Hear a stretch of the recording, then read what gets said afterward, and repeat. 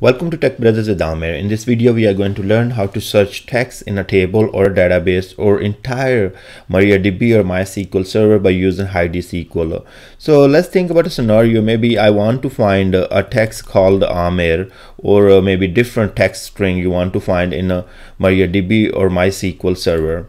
That can be only in one database, maybe in two databases you want to search for, or maybe in all the databases you want to search. So it will be on the server level. You can do that by using a Heidi SQL graphical user interface. So first of all, you will be going to the search and you will hit find text on server. So the wizard will open and now it give you options to select the server. Here, if you select the server, it means it will select all the databases automatically.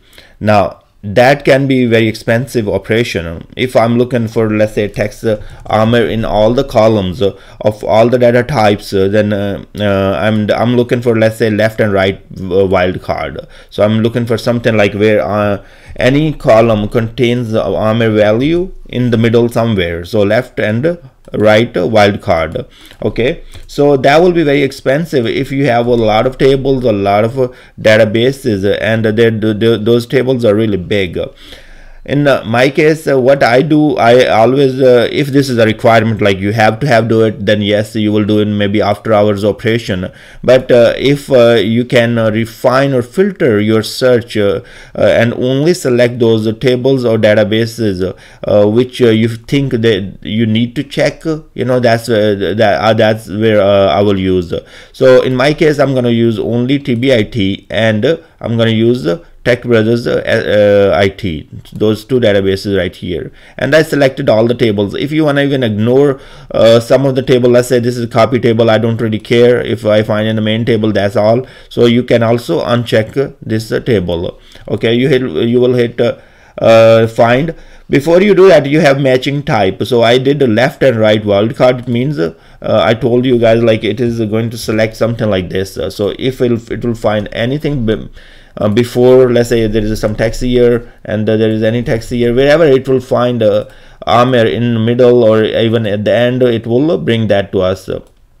Now if you want to do exact match, then you will have exact match. So that means is equal to. So if the column has only value equal to Amir, that's where it will return us.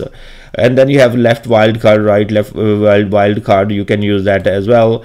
If you want to do case sensitive search, you have an option to do that. In my case, I don't want to care, it doesn't matter if it is case sensitive or not, so I'm going to go ahead and do it. Now hit find, and you can see that it found one value, found rows 1, and the relevance is 0.01.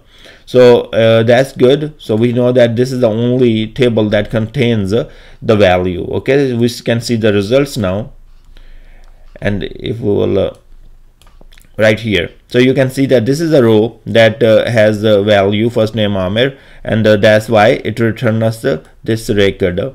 Okay, so I hope this video will help to search that. Again, don't run this query on all the databases, especially big databases, in the middle of the day when your applications are running and you don't want to slow down your server by running this search operation. Or I will suggest maybe go by table, you know, if you really need to do that. Thanks very much for watching this video, and I will see you guys in the next video.